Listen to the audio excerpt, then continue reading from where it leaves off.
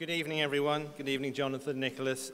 We've had some extraordinary hosts at the Men of the Year Awards. We've had Elton John, Lily Allen, David Walliams, James Nesbitt, most of the important comedians in the country, but we've never had the most successful actor in Hollywood history. So Samuel L. Jackson, everyone.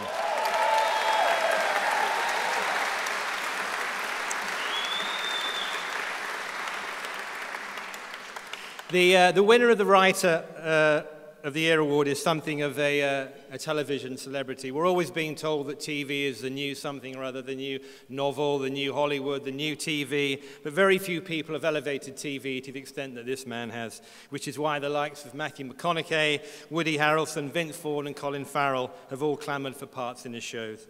Please give a huge GQ round of applause for the writer of True Detective, Nic Pizzolatto. Thank you very much. She twines her spines up slowly towards the boiling sun. Thank you very much. Thank you, Dylan. And I'm incredibly honored and flattered and humbled to receive this. GQ's been an icon my whole life. I think I read my first issue at like 12, which in South Louisiana in the late 80s caused a lot of questions from my father. But look at me now, Dad.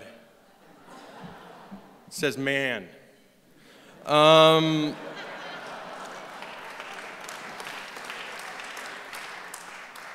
He's a great guy, actually.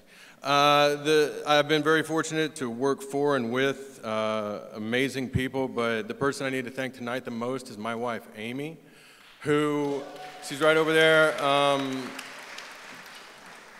gave me a home and a family and held it all together while I kept changing. And, you know, married me at a time where I was a good candidate for guy least likely to ever earn a dime. And I remember that, and thank you, sweetheart, I love you. Thank you.